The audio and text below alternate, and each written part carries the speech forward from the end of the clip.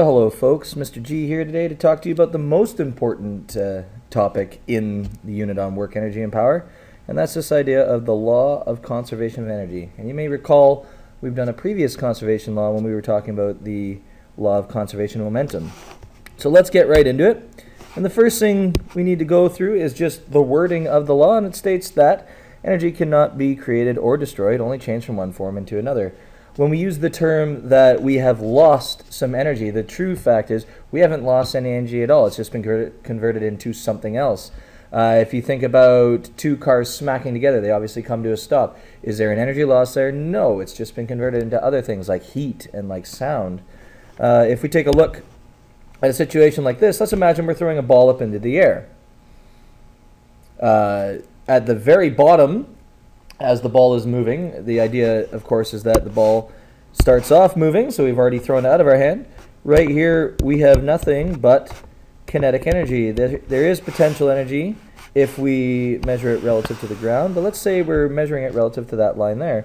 So at this point, we have nothing but kinetic energy, no potential energy, and we're moving up like this. Well, about halfway now, we're going to have some kinetic energy, and we're going to have some potential energy, because now all of a sudden we have a height above our relative horizontal, but at the same time we still have motion. At the top of the arc, though, now we have nothing but potential energy, because the ball is essentially not moving. Well, it's actually not moving. It's instantaneously at a velocity of 0. And as we go back down, it's exactly the same idea. It's a symmetric parabolic shape. So we can talk about it in terms of these particular words. As the ball does travel up, EK is converted into potential energy, because it's not stopping because it's lost energy. We're just converting it now into potential energy. We're gaining a height above our horizontal. And as the ball falls, again, we're converting it the other way. This is very, very similar to a pendulum. You can think at the highest point of its swing, when it is instantaneously not moving, we have nothing but potential energy. If we consider the lowest point of the ball as our horizon, you'll see that we are some kind of height above it. But as we start moving forward, all we have at the absolute low point is kinetic energy. Is there potential energy? Well, of course there is if we're considering it above the ground. But again, if we consider that low point as h equal to 0, then all we would have to deal with is kinetic energy with some sort of velocity. And again, on the other end, we're going to end up with a potential energy, which again, is it going to be equal to the potential energy on the other side?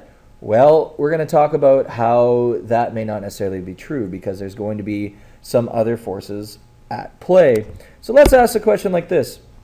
If we have a nice big roller coaster, I think we've all probably been on one, why is it that the biggest hill is always at the beginning and every hill after isn't necessarily the largest? Now, there may be some newer roller coasters that have some sort of accelerating feature halfway through, which could give us another large hill. But at the end of the day, this is all coming back to conservation of energy. The fact that when we have our initial potential energy at our highest point, after that drop, we're never going to gain back the same amount of potential energy or kinetic energy, because there has been some energy lost. And the question is, where do we lose energy?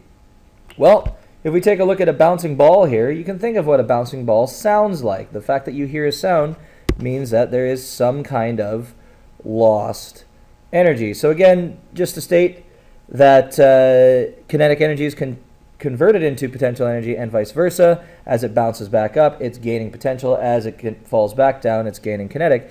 But ideas like friction, you can talk about air friction. You can talk about friction between the ball and the surface. You can talk about heat, the fact that when it bounces, it's going to compress the ball, thus generating heat. You're going to talk about the sound again, the fact that sound is an energy conversion. So there's all of these ideas that come into play, which in the end results in the maximum height always dropping to the point where it bounces so very, very small and eventually comes to a stop. Now, if we're looking at the formulas involved with the law of conservation of energy, we're really looking at these three ideas. In its most general form, the change in kinetic energy has to be equal to the negative change in potential. That should make absolute sense, because as we are converting kinetic energy into potential, we're essentially, quote unquote, losing kinetic energy to gain potential, which means there is this direct relation. So we have to have this negative sign to show that the quantities are in fact equal to each other, just as we lose one, we gain the other. In its more general or more specific form, we got the idea that our kinetic energy initially and our potential energy initially, the sum of those two have to equal the sum of the energies after. Now again, this is the idea that we are going to talk about. Perfect world where energy before equals energy after, and we don't have to take into account any other types of energy conversion. So there will be no lost energy in our perfect world type situations. So if we were to plug in the equations, you'll notice that it's 1/2 mv initial squared plus mg h initials is equal to etc., etc. So you know your equation for kinetic energy, you know your equation for potential energy. Let's use this in a situation. While jumping over the Great Wall of China, an 82-kilogram skateboarder is needing to leave the ramp traveling at 78 kilometers per hour. How much potential energy does he need to start with? So if we take a look, the first thing we need to do before anything, we'll put down here, is we need to convert 78 kilometers per hour into SI units. Now you may remember that we have this 3.6 that we play with, or we use proportional reasoning, but I'm going to imagine at this point in your physics career, you should be able to get 21.67 meters per second. And now that we have that, what do?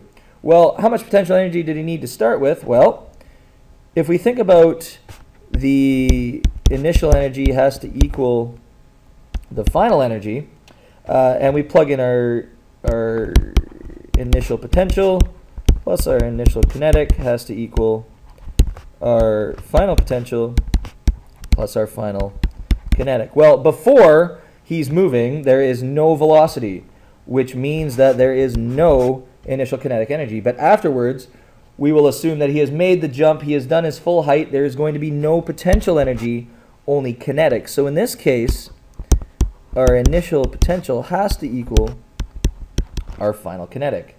Now we can plug in values.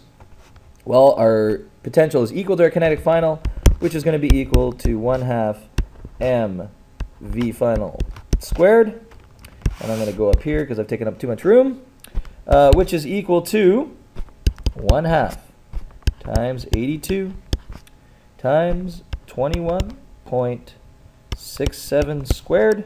Remember that velocity in this case is speed, so there is no direction, doesn't matter, energy is energy, which is equal to 19,247 joules. If you go to sig figs, that'd be 19,000 joules. All right, so there we have it. So again, exploiting the law of conservation of energy, we should be able to get what our kinetic energy is after the fact. Now, if we go to B, what minimum height of ramp should he use? Well, for that now, we're going to go ahead and we're going to erase some of this stuff. And we're going to remember that from A, we got 19,247 joules.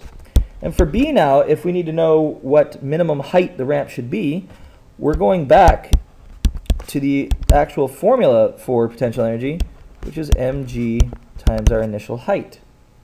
And if we have that, we already know what our potential energy is supposed to be, so let's solve for initial height. And that's going to be potential energy initial divided by mg. Plugging it in, again, we know that it's 19,247 joules divided by 82 times 9.8. And if you've done all the calculating correctly, we should end up with something around 24 meters. So again, we were able to find the energy without necessarily knowing anything about the ramp, but once we have the energy, we can start to imply certain properties about the ramp. So that is probably the most fundamental type of conservation of energy question. Let's look at a different one. Trampoline dunk artist, I know we've all seen these. Think of the gorilla for the Phoenix Suns, definitely an example, is bounced to a maximum vertical height of 4.8 meters before launching himself towards the hoop. At the top of his arc, he is 3.2 meters above the ground. How fast is he traveling at this point? So we need to make sure we draw the picture correctly. So again, he is bounced on the trampoline to a height of 4.8 meters. So if we draw, there he is. Let's say there's the trampoline right there. And we know that he is 4.8 meters above the ground. And after he bounces, so we'll do a nice little dashed line, he is going to arc out to a maximum height of 3.2 meters. Now, some folks may be looking at my drawing and going, well, do you include the height of the trampoline, stuff like that? Let's imagine the trampoline is built into the ground. I just built it so that it was more easily seen. So we know that what his height final is. We know what his height initial is. And the question is, how fast must he be traveling? Well, again, our energy initial has to equal our energy final.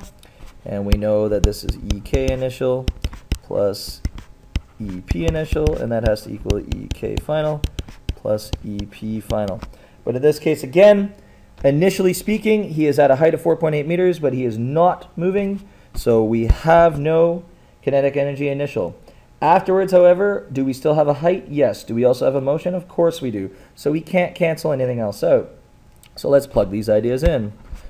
mgh initial has to equal 1/2 mv final squared plus mgh final. All right. Now there is one variable we can get rid of, and that, in fact, is the mass. There's the mass in all of these. So away we go. There may have been some people stressing out because I didn't give you the mass of the person. You may recall from projectile motion that when an object is actually in motion, the mass is actually irrelevant to its path.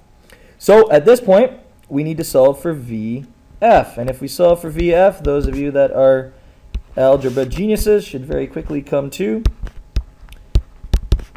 this equation right here. Now, this is the most simplified form. Do you always have to have it like this? Sure, why not? Challenge yourself. And let's plug in our values. We have this, and the G is 9.8. The height was 4.8. I'm going to put that other bracket around. Notice that 2 is going to be multiplying all of it. Subtract 9.8 times 3.2. And if you've done all the calculating right, you should end up with a value of 5.6 meters per second. So again, we exploited the fact that initially there was all potential, no kinetic, but afterwards there was definitely some of both because there was a height above the ground, but we definitely know we were moving. Okay, so again, classic example. Notice that the mass canceled. Big deal. All right, we'll do one more and then I'll set you free. Pretty classic example, goes back to our roller coaster type idea.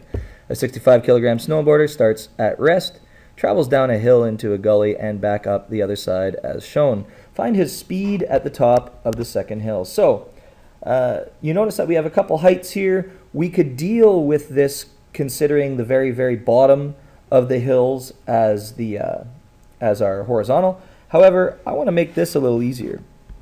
I want to go right here, and I want to draw it so that we're essentially negating the 25 meters, making our height drop actually end up being 20 meters. Now, when we do this, we're going to assume, okay, we're going to assume that our potential energy is 0 at this point, that there is still motion occurring. So you can imagine that this guy is going down a ramp starting at 20 meters, getting to that point there, so that we have essentially converted all kinetic energy into potential. Well, this makes this question a whole lot easier.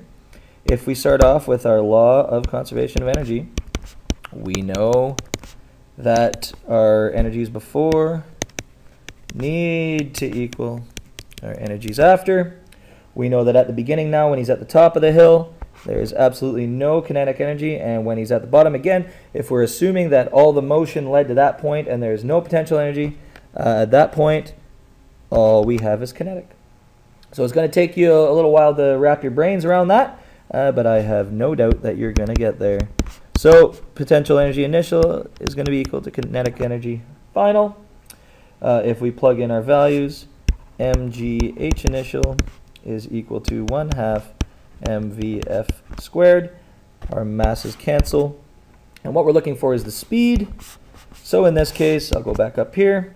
We solve for v, and again, as I know you're all capable of doing the algebra, 2gh initial plug in all your values, you should end up with a beautiful, right around 20 meters per second. So again, the whole idea behind law of conservation of energy is very similar to the idea of law of conservation of momentum. Look to see what cancels, and once you figure that out, now you can go along with the question. So you are equipped with all the knowledge that you need, I think.